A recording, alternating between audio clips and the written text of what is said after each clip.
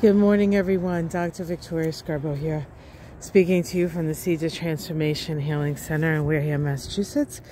Today is Thursday. Think about that. January 21st, or Friday, January 22nd, if you're in Australia and New Zealand. The moon is in Taurus all day. And the moon makes a early morning. It's already happened, but you can certainly feel it. A conjunction to both Uranus and Mars. And so we kind of wake up with perhaps a nervous energy, one in which we want to start accomplishing things. We may have a little bit of a hangover, however, from yesterday's festivities.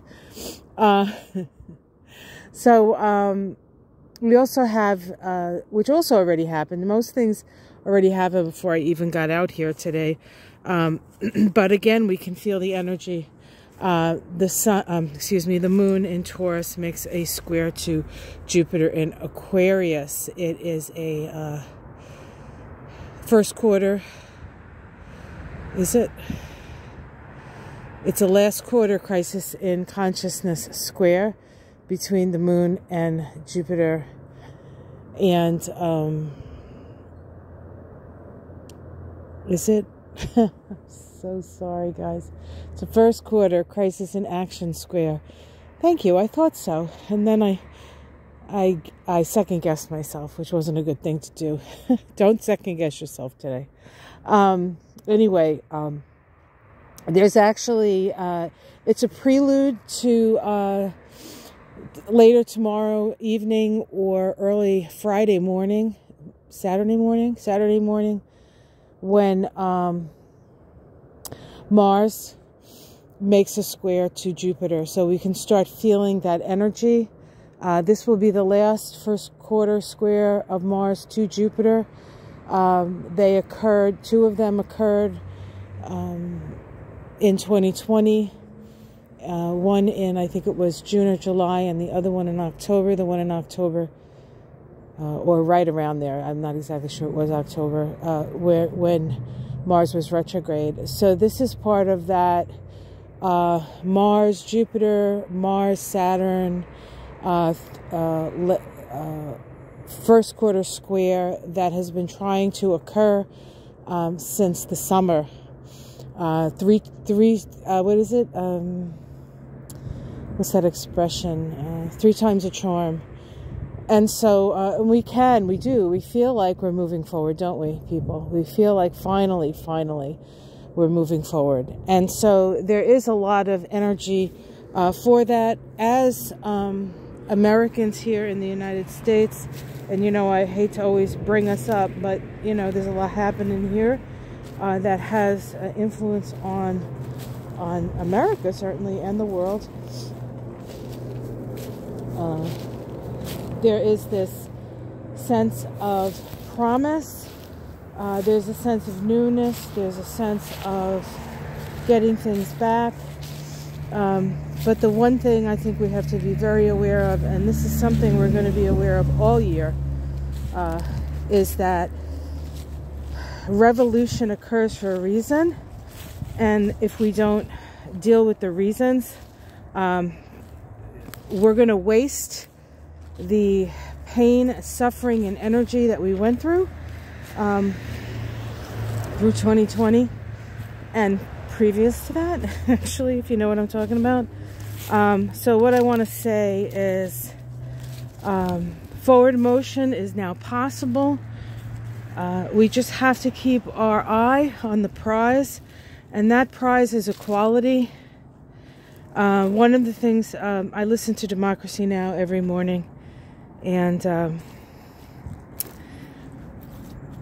one of the things that I came away from this this attempted coup on democracy was that this is a reality for many countries because of the actions of America, and we finally got a taste of our own medicine. And the first thing I heard today about the I think it was the person in charge of the Defense Department. No, it wasn't Defense. No, Secretary of State. I think Secretary of State was that they still recognize Guaido as the ruler of Venezuela, except that the guy Maduro was democratically elected in Venezuela. And so we went right back to the old democracy is good for us and democracy is good for other countries if we agree with who gets in.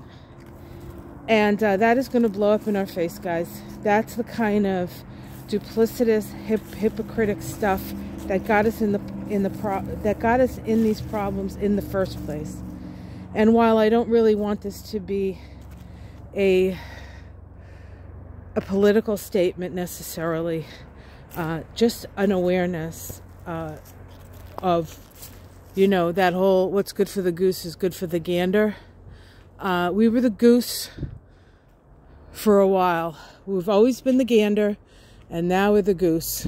And, or I don't know, is the gander the person who takes care of the goose? I don't know. Anyway, we've walked in other people's moccasins. Let's not forget that lesson. And let's move forward, which is what we're doing now, in such a way that we keep those things in mind. And we don't go back to the old ways, because if we go back to the old ways, we will not succeed. Or we may eventually succeed, but more pain is on the way. And so I think we've had plenty of pain. We've had plenty of pain, and we've created plenty of pain in the world. So let's start acting like loving, caring, compassionate human beings. I guess you have to start at home, but let's not forget the lesson. All right, guys, like and subscribe. Have yourself a great day. I don't know about you, but I feel like I've breathed the first time in 4 years. It feels good. Keep breathing, guys. Keep breathing. Much love. See you again soon. Bye.